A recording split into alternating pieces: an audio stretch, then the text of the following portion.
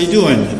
Welcome to Artblog 260 and blah blah, and welcome to my life. Welcome to my studio. I released yesterday at night a live content which was about the creative 100 creative week, which is this week. Has started today, and you don't want to believe how many things I have already created about this two commissioned stuff. Absolutely zero.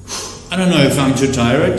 Am I too tired because of this weekend and car driving and blah blah, or I have too much things in my head? I really don't know. It's just ridiculous. I can't get in the point, actually. I can't get in the point.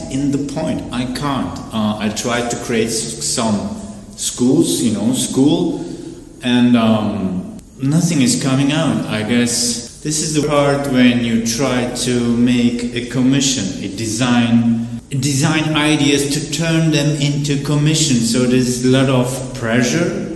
It's not like an artwork. In artwork, you're just doing it. There is no question and nothing, no worries about selling that thing and so on. And it's quite weird. I worked on some schools, and they turned to irregular, nothing. To nothing. There's also that Harley Davidson stuff. Nothing came out. That's so weird. I guess I'm tired. Should I take this day off? It's just when you promise something in that vlog. So you are supposed to do that, kind of. So this gives you an extra pressure, which is not so good. I really was dreaming today about to create some cool things and to start to make them, going to that copy center to get the enlargements and to start to glue some cardboards and stuff. But nothing happened. This is the worst part of vlogging too, when you promise something and you still didn't do anything about that content. What am I going to do now? By the way, that thing is still there. You remember the things over there?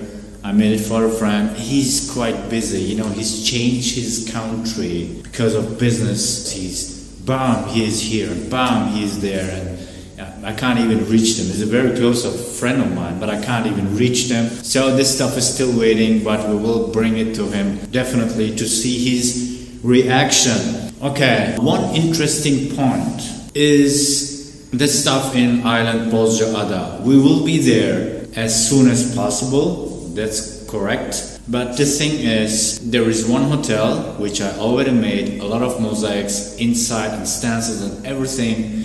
And there is another hotel, it's almost on the same street. So listen, here's the thing.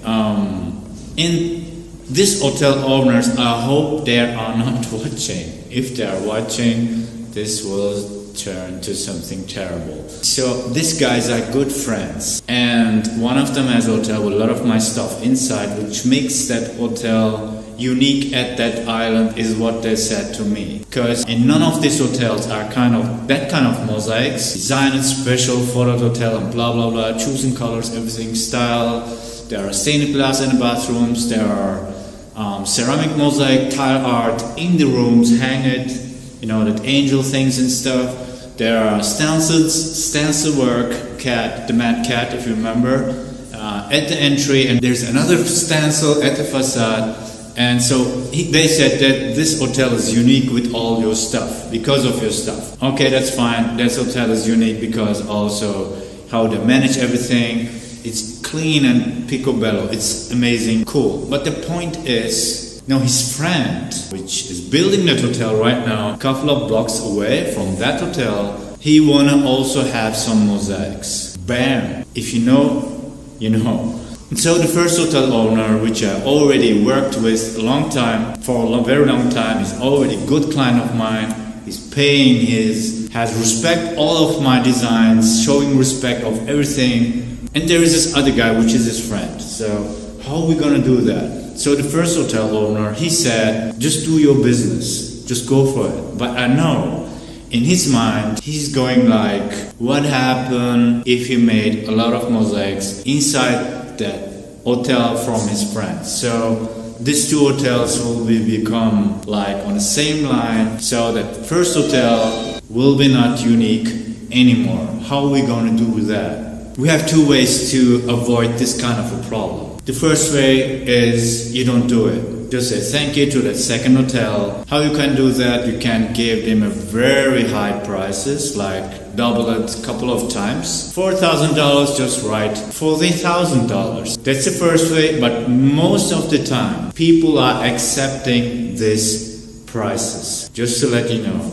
if it's more expensive, it's more valuable, so people are ready to buy it more easier than when it's cheap. Okay, how are we gonna do that? The second way is, if it will be a mosaic, we can change the technical way, how we do that. The style of breaking the tiles, the style of laying the tiles, the style of colors, shapes, and things like that will probably look different than the mosaics in that first hotel. But this is still, the end effect will be mosaic, that's true.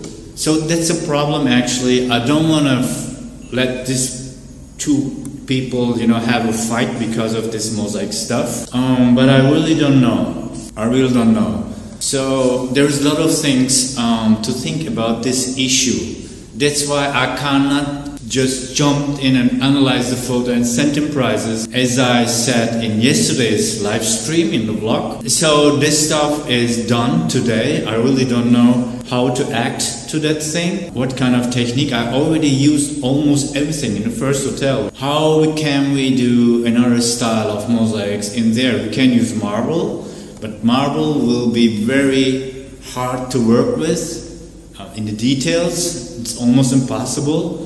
Because marble is like, when you try to break a marble tile in a very small size, it's almost impossible, and a lot of pain in your hands because it's a very hard material. And it will be quite heavy as well, and not much colors to use in marble. So I really don't know how we're gonna do that. So I will think about this one day more. As the German said, eine Nacht drüber schlafen. So we need to sleep one night more to find a good solution for that project, that mosaic project. So what about the schools, the Harley Davidsons? I don't know. I really don't know. Okay, the point is also, should we make something very interesting? Actually not. We have to make something which will get sold very quickly. This is what the owner wants actually. If you come up with a Picasso and nobody is ready to buy that, so it will not turn to your commission, if you know what I mean. We need something what people are ready to buy. What is this? It's school form on a white, like this thing here, this white thing. Just paint the cardboard in white by using brush to create some lines, to show that this is not spray, this is just made by hand very randomly. And then we can maybe spray a school form just in black with flowing colors and stuff. It should be interesting. Another point to make it more interesting is make it big. That's a quite important issue. If you don't know about that, I don't know if you've ever been in the Tate Modern in London. The works of Rothko, if you know what I mean, are just very simple colors, like one color and after another color, but that thing was huge. It was so big. That work of Pollock, it was so big. It was the whole wall was covered with that work, just one work. So if you make it big,